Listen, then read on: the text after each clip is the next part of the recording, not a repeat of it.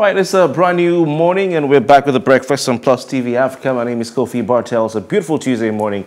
Mercy is back and she's back in blue. You know, it's so great to have you back, Mercy. Yeah, it's good to see you. Yes, indeed. I guess you had a little too much of indulging during the Independence Day. I'm not sure. A little bit of, you enjoyed too much and that's why we didn't see you yesterday, huh? No, that's not the case. But you understand how these things can actually be. It's really good to be back on your screen this morning, and thank you so much for joining us. I am Messi Abopo, and as always, we start off our conversation with a top trending. It will mean that, you know, all of the conversations that you have a lot of engagement on different platforms, but mostly on, you know, the social media, and that's it. Now, in a particular estate has seemed to be, I don't know if we should talk about the estate or we're talking about the fact that... Let's start from the NDLEA, the drug bust. Some time ago, I saw, you know, we had the videos, you know, social media is where you get a lot of this information these days. Some boys are fighting in Iba, which is Iba. I hope I got it right, guys. Oh, yeah, because I'm almost confused. Guys, yeah. Which is a part of Lagos where you had some Agbero, you know, throwing stuff at themselves, fighting. The one where they said the police were standing by watching and not doing anything. And some people were saying, why should they? Well, if you, now you waiting, you go do. You go and join Agbero fight. Let them finish. Let's know you have a few of them to handle.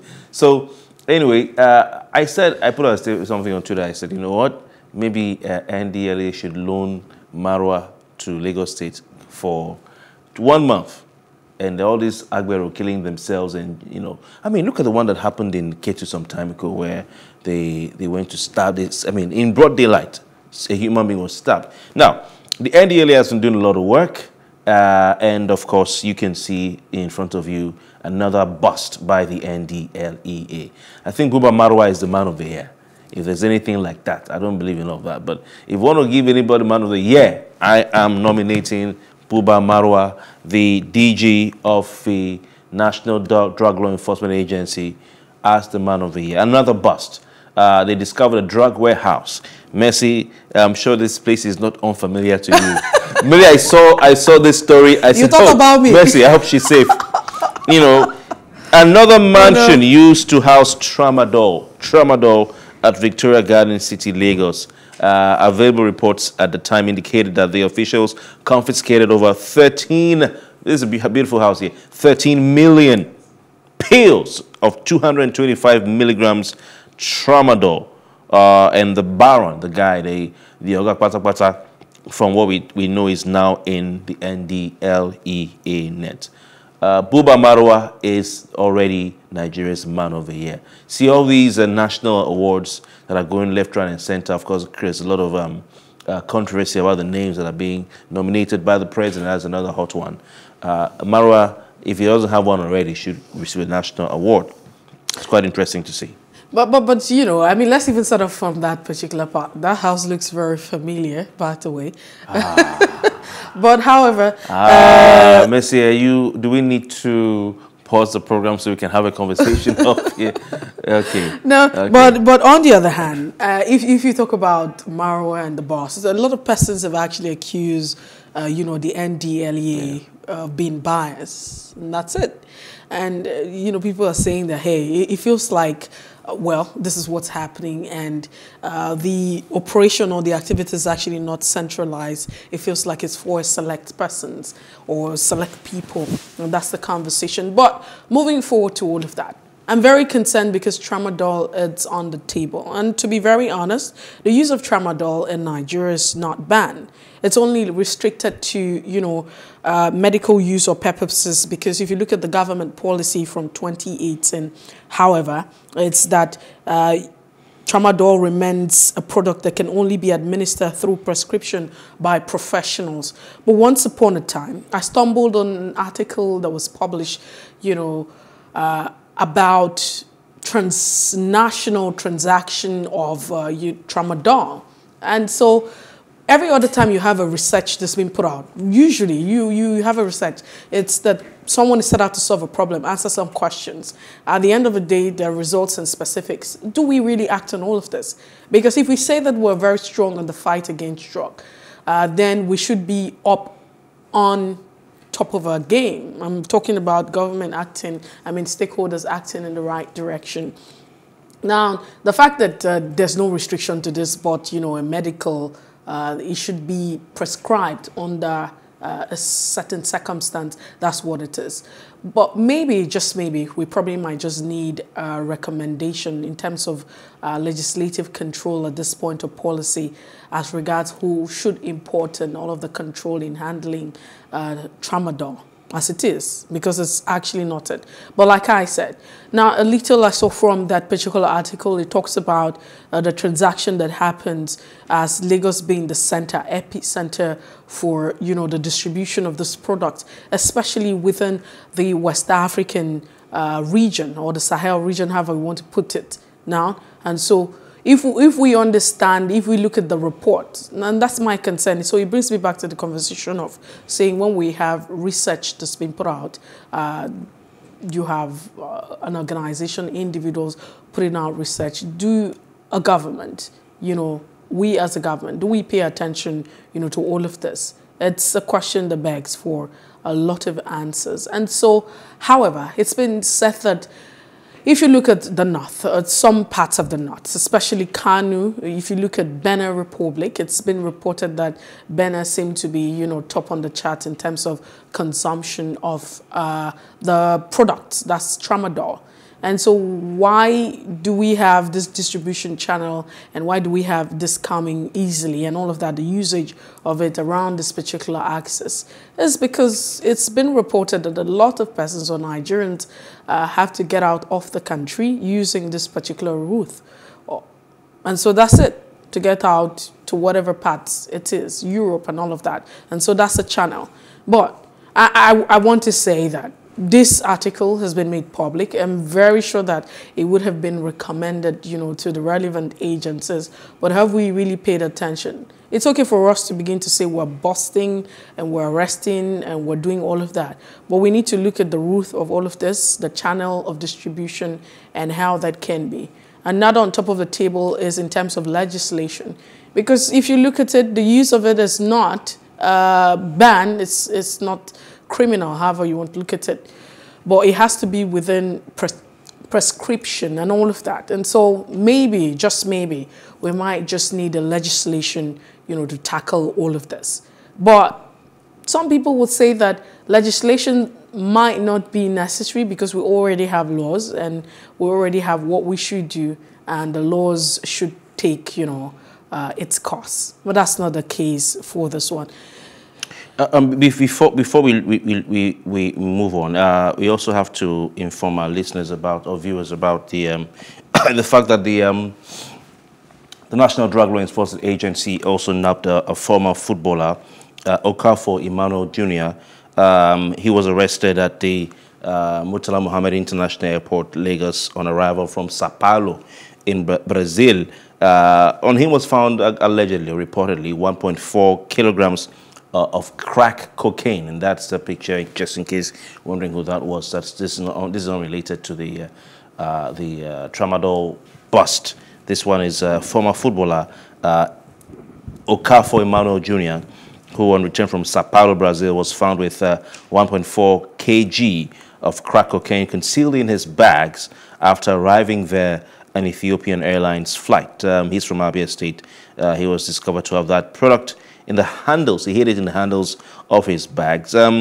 He's said to have played university football with the University of Nigeria Teaching Hospital Enugu FC, where he was for 4 seasons before leaving for Sri Lanka in 2014. So he was returning from Brazil. Along with him were arrested also Ibe Chinedum Damian, who came in from Sao Paulo, Brazil, via the same Ethiopian Airlines flight. So there's a lot going into that. We won't waste too much time on that. But it just, I think, shows that the NDLEA authorities are sitting up to do their job and to make sure that the drug problem in Nigeria is nipped in the bud. Don't forget, the biggest cocaine bust in Nigeria's history was recorded whilst President Buhari was away at the United Nations General Assembly in New York. He had to, take a step aside from his activities there to place a call through to Buba Marwa, the head of the agency, NDLEA, to congratulate him and to express his pleasure at that bus. So the NDLEA is doing its job. I mean, Mercy talked about selective justice. I don't know about that. I mean, they've gone to the slums and the hood, just like they've gone to the plush areas. I mean, drugs are everywhere. I mean, if you're found to be holding drugs, would you say, oh, you're being biased? If you find you with the drugs, you find you with the drugs. You have nothing to complain about, So it's best you don't do the crime, otherwise you do the time. I mean, you go to some countries like the Southeast Asian countries. A case in point is Singapore, where, as you get into the country, they give you a card, a white card. And, of course, in red, right there, a drug crime attracts the death penalty. So, I mean, if you're stepping in, you're trembling, and you're making sure there's nothing on you. You're always searching your bags to make sure nobody has accidentally forgotten something or put something or slipped something inside, because you don't want to be given the death penalty.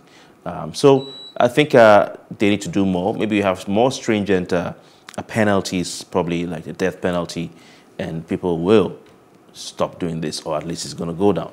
Well, specifically for tramadol, I think that, the policy on importation, there should be a legislation or legislative policy towards that. However, I want to put look at it in terms of who brings it in and the control of all of that, because there's no ban really to the use of it, but it has to be used within specification and description. Yeah, I wasn't talking about tramadol. I was talking about drugs generally. I mean, I'm just being specific on that particular one, because that's what we're saying. But really, yeah, but I mean, there's stringent circumstances under which you should possess prescription drugs, which is what they are.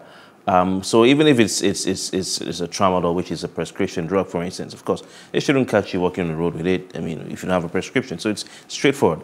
Whether it's tramadol, whether it's cocaine, if you and who has the law, right actually to import it? It's also another one, because how do you now have... there are rules. I mean, that's what we're saying. You get a license to do these things. You get what do you call it? You don't import tramadol and go and put it in your house, in VGC, and you say it's a pill, it's a drug that people take. No, that's not it.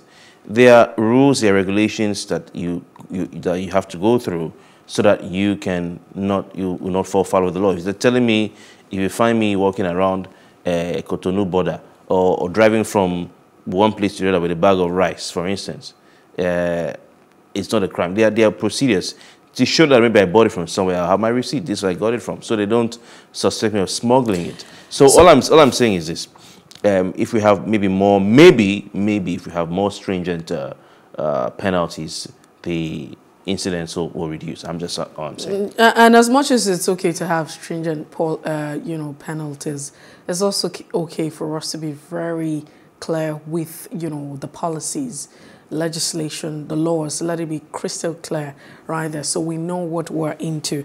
But away from that, another is that you have also the Lagos women working for Tinubu yesterday. It's a period of campaigning, and there's a period of politicking. So you expect a lot of rally and support. It started off 1st October, where you had the Labour Party supporters trunking out to the streets of Lagos. They were in different parts in the entire state. But yesterday was quite different, because, I mean, Lagos women worked to support presidential candidate Asiwaju Bola Tinubu, who was former governor of Lagos State.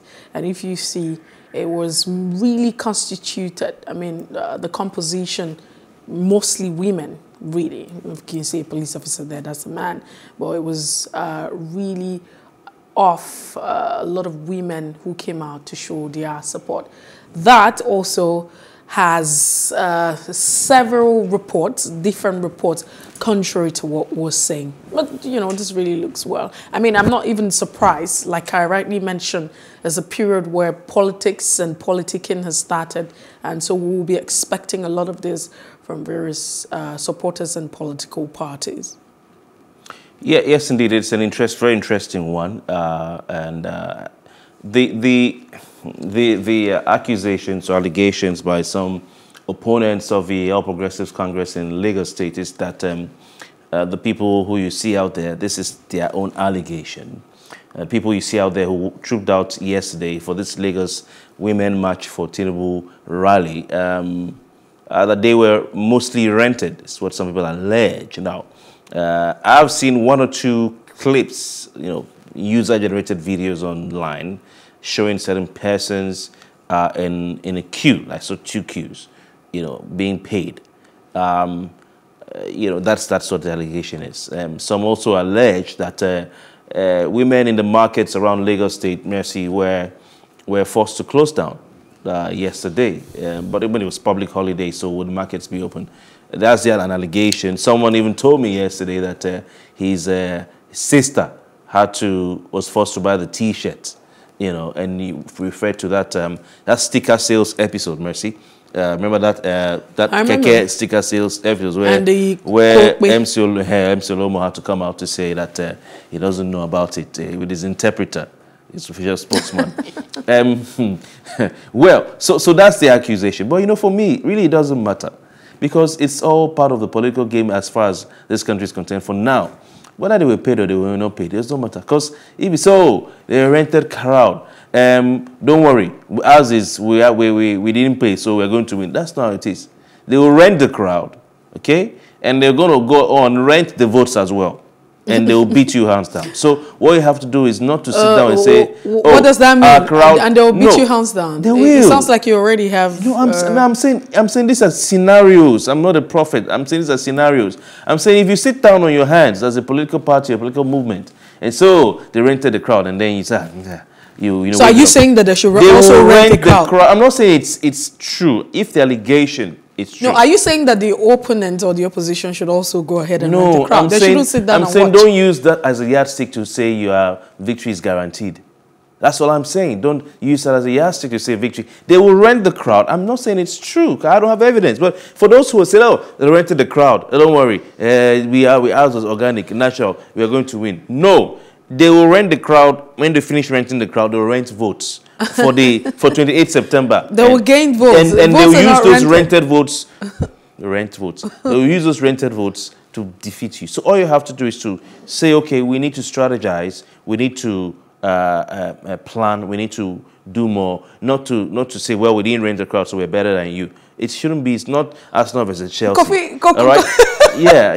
No, I don't like the fact that you're bringing Arsenal and Chelsea into this conversation. No. But you have to work. That's number one. Number two, of course, there's been a debate, of course, is out as to who had the larger crowd. I saw some APC guys on social media say, no, you know what, this is just we're testing the mic. They said that they are testing the mic. That this is just the women who are coming out. It's just a tip of the iceberg, just testing. When everybody comes out in full force, that they will hear, this is not even. But the Bobalaji Bank Anthony Stadium, former Onikon Stadium, is a 10,000 capacity seater stadium. So maybe we can see that those who came out were about 10,000 in number. But one of those who was there happens to be Joke Silva, our own dear beloved Joke Silva. Olu Jacobs Joke Silva. Yes, it's the one from the movies, Nollywood. Joke Silva did this. She did this. And she put out a tweet that, hey, I am at the APC Women's Rally, and people came for her, But, I mean, Joke Silva is an individual. She has a right of association. She has the freedom to guys, listen to me. Leave Joke Silva alone. Please, don't even think about harassing her. You can harass Reno Mokri if you want to. Leave Joke Silva alone. Why would Reno Mokri be harassed? No, why should he be harassed? No. Joke Silva is different. Reno is in. So Reno is not Can I within. finish, please? Reno is playing the game. So you understand. I'm just saying Joke Silva is. Joke is not also playing the game. No, I'm saying we love her and we adore her. So guys, all I'm saying is, leave Joke Silva alone. She went for the Lagos State Women Rally. She's a Lagosian. She has a right to go anywhere she wants to go to associate with anyone she wants to associate with. And that is politics. That's democracy. Except people want to foist the party on everyone. Then, of course, there is no more democracy. Apart from Joke Silva, there's another Nollywood actress there and some other celebrities that people know. I won't want to mention their names. But I mean, what I like to remind people of is that everyone has a right to support whoever they want to support, whichever party. Believe it or not, But believe it or not, we're still practicing democracy. In case some people forgot. No, but that's it. I mean, that's very valid. For every other time that you have anyone, going out to show support or they belong to a certain political party, we understand those who are not expected to be partisan. And, of course, I and Kofi are not expected to be partisan, and that's what it is. We're expected on air.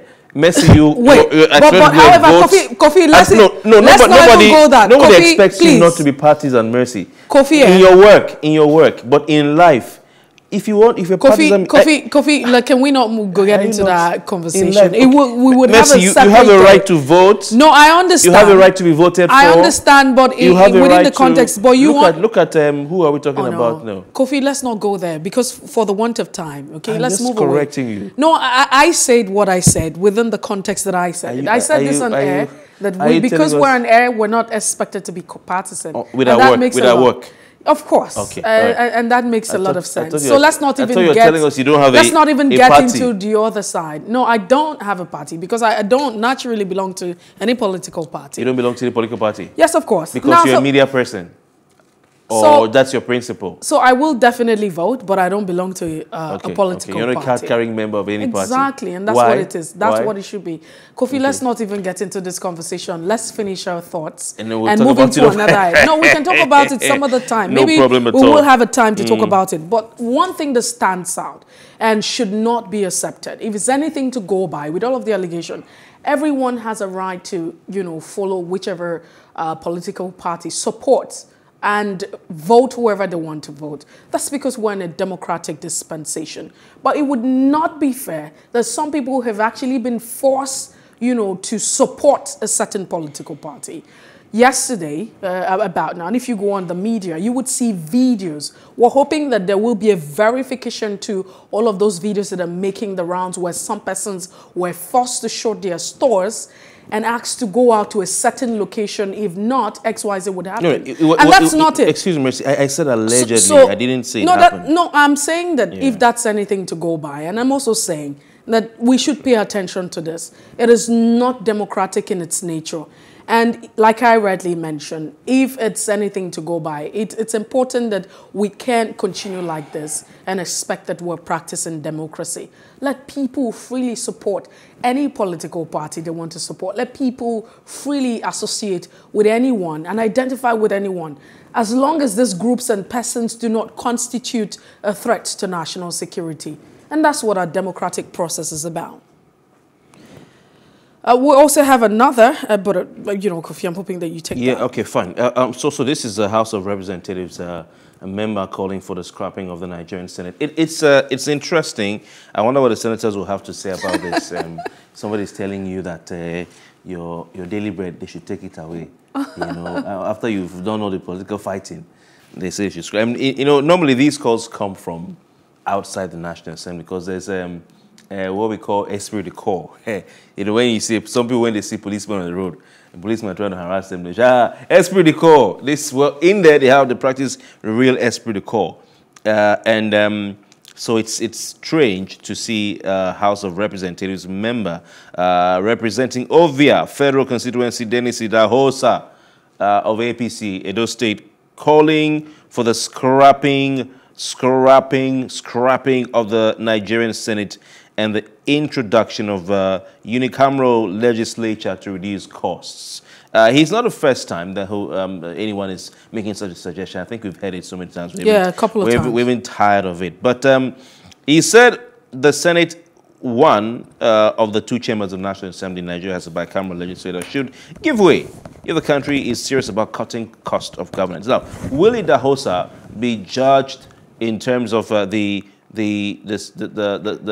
content and the idea of the content of what he's saying? Will he be judged on the merit of what he's saying, or will he be judged on the basis of his membership of the National Assembly and being a good fellow member to not try and take the bowl of gari and soup from the table of another member? Is what we are waiting to see what the Senate will say. But let's leave it at that. But quickly, just before we move away from this one, the central government has actually hinted that there's a plan to fund the budget from other means which, I mean, other means we would say apart from the oil, which is the country's main source or original source of income, would be selling assets in 10 states, own assets at the end of the day just to fund it. We understand that we're on the, I mean, revenue is a major challenge for Nigeria, especially at this point. I mean, it's the time we have never been so broke as a nation.